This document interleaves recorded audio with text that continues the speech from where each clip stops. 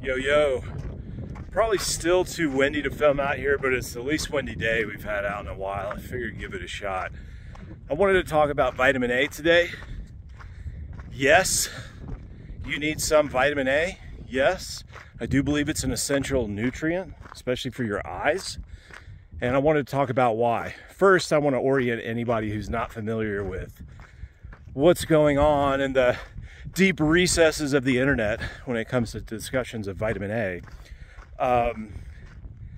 You know, it's a legit thing in terms of real medical science. There's a professor at, I believe, LSU who's done a ton of work talking about and exposing a lot of the negative actions that vitamin A has in the body, especially in excess. And a little under 10 years ago, a Canadian geologist named Grant Genereux came out with a couple of free books talking about his sort of miracle healing from all these different health problems, eczema being one of the biggest, but there were some neurological stuff that he was dealing with and some other things, kidney disease maybe, something like that.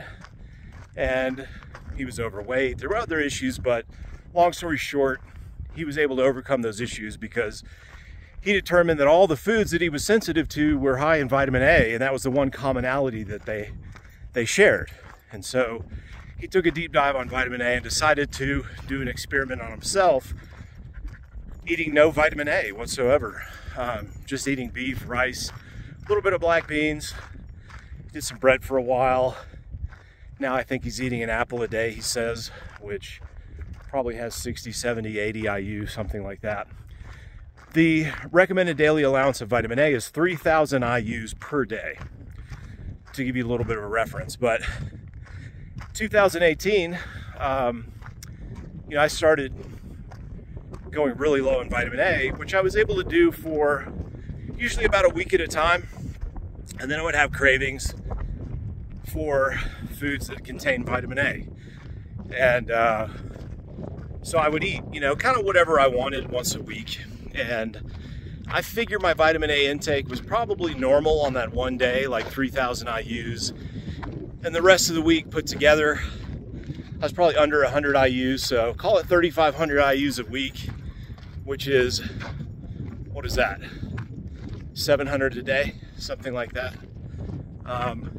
Max, so I'm averaging like 700 IUs a day, which is way below the recommended daily allowance for, sorry, I got my math off. That's 500 a day, excuse me. I didn't think that sounded right. 500 a day, which is 1/6 of the recommended daily allowance. And I did that consistently for 6 years. And then I decided to tighten it up.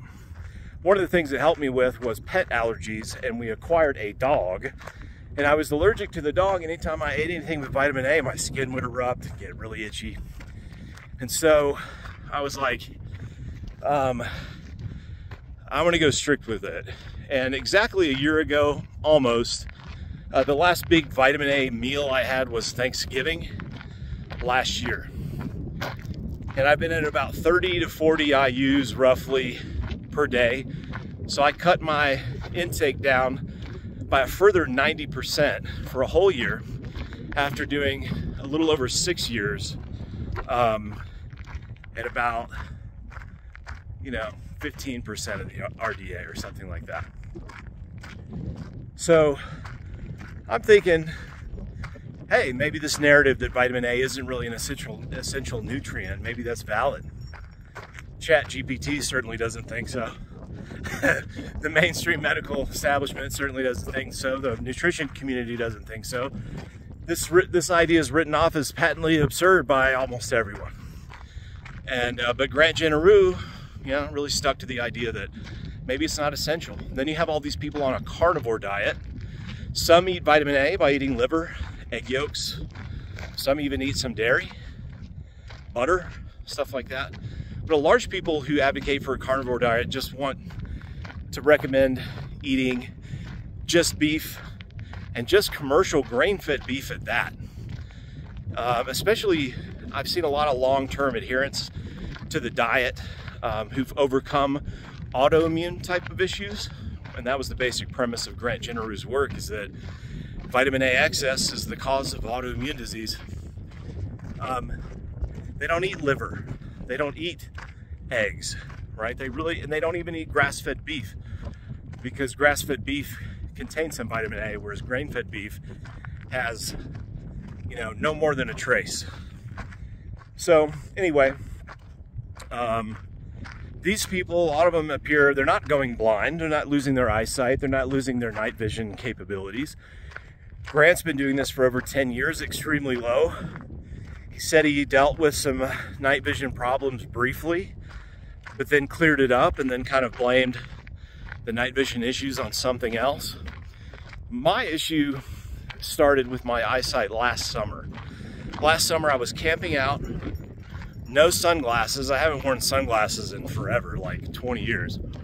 And I'm out all day, bright sunny day just like this, 16 hours of sunlight, like in June, close to the peak amount of solar light coming in the northern hemisphere at that time. And at night, I couldn't see shit.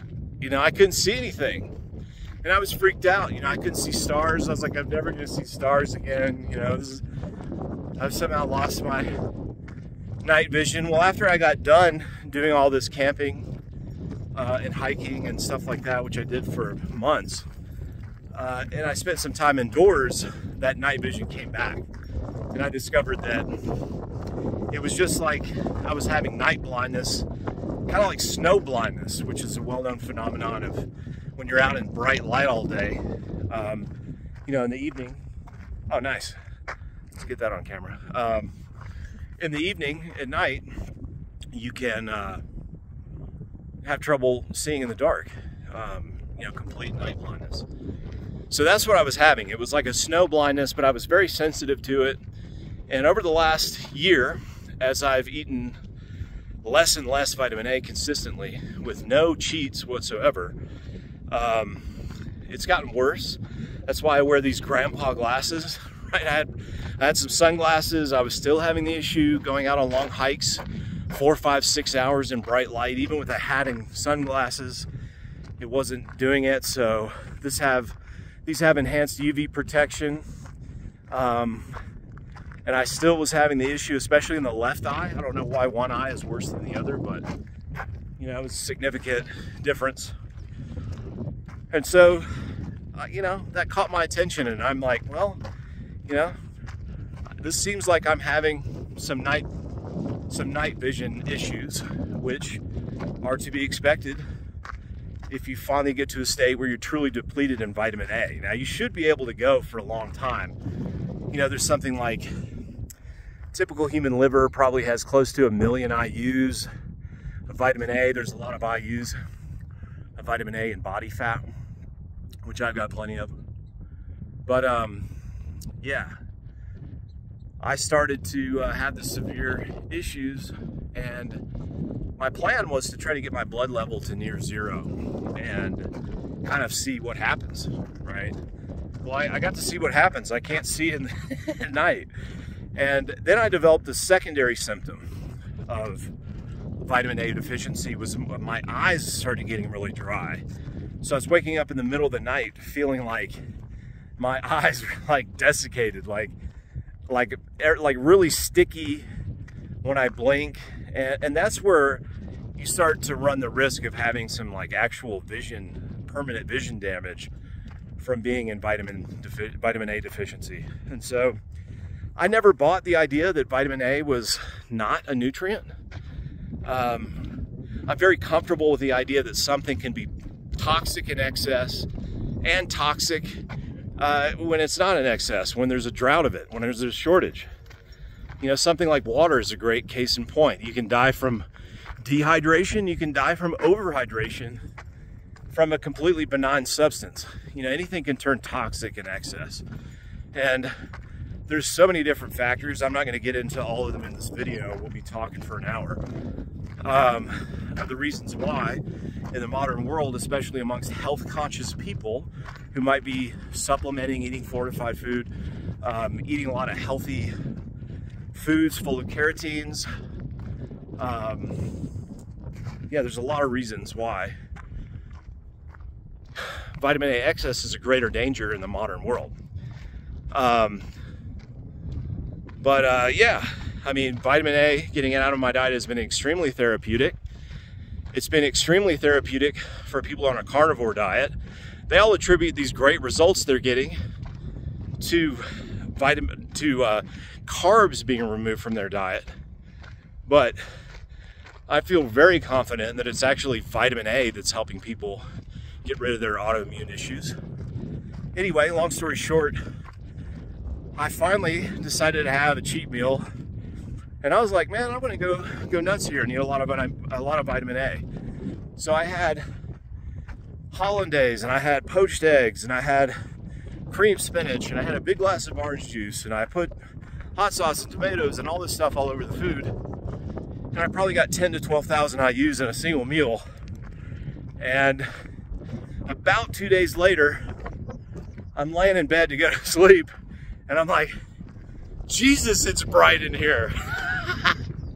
Is it always this bright? It's not a full moon. Why is it so bright in here? Well, I was able to see finally. And yeah, I'm still able to see 6 days later. So I'm curious to see how long this will last. But obviously I've got to eat some vitamin A. And I know that excess completely ruins me, but I also know that I can't eat none. I can't eat a little bit. Eating a little bit every day seems to be more aggravating than eating a lot infrequently. So anyway, what I plan to do now is see how long it takes for my vision to go out again and see how long that one big vitamin A rich meal lasts me. And so that'll be interesting. Hopefully I'm just completely blind. Hopefully I'm completely blind in the dark by Thanksgiving so I can eat Thanksgiving. But it may last longer than that, we'll see. We're on day 6 now. Night vision is still great.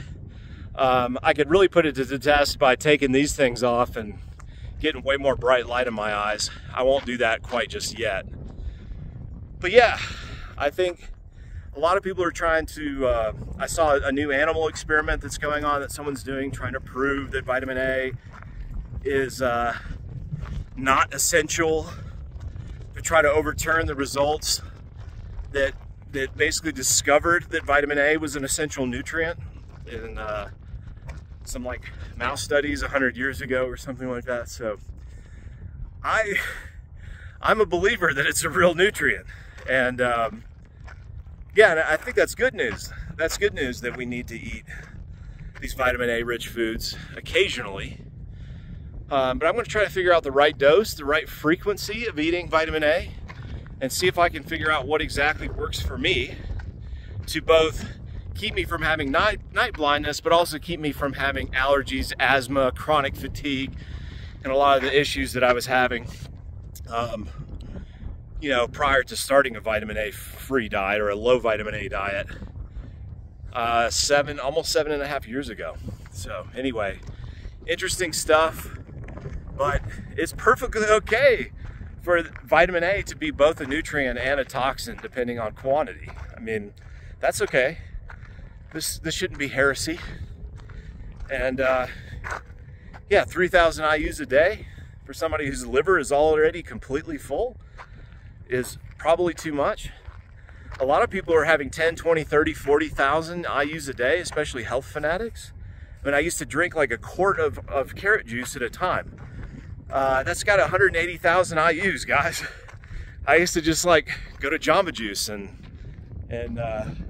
just guzzle one of those down, you know? Cod oil and liver and all the other kinds of things I was eating too.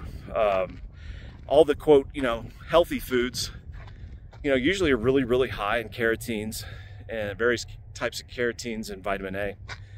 So anyway, that's the news, that's the scoop.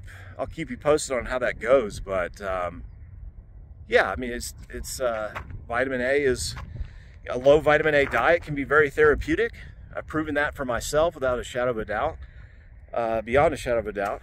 And yeah, going too low for too long, yeah, it can have some downsides. The big question is, why am I suffering from night blindness and apparent vitamin A deficiency symptoms when somebody like Grant isn't, and a lot of these people following like a beef-only diet aren't getting those symptoms?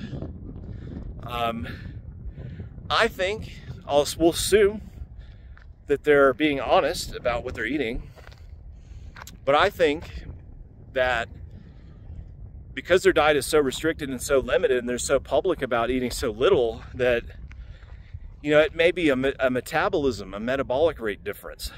You know, Grant talks about eating like 1,500 calories a day. You know, I'm eating 4,000.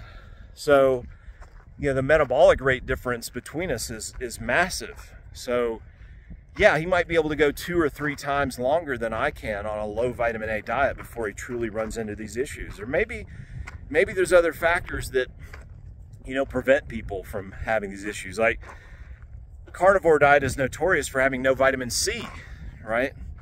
And people don't have scurvy when they're on that type of diet. And nobody knows exactly why they're not getting scurvy.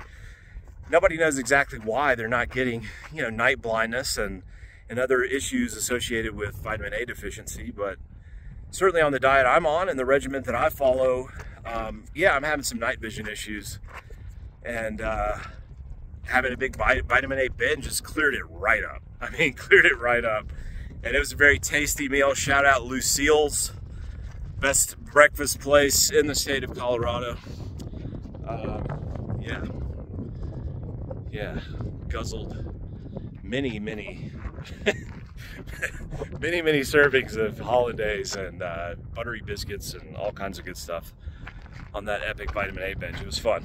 So anyway, I'll keep you posted, but for now, I'm calling vitamin A certainly an essential nutrient. I don't think that's too controversial.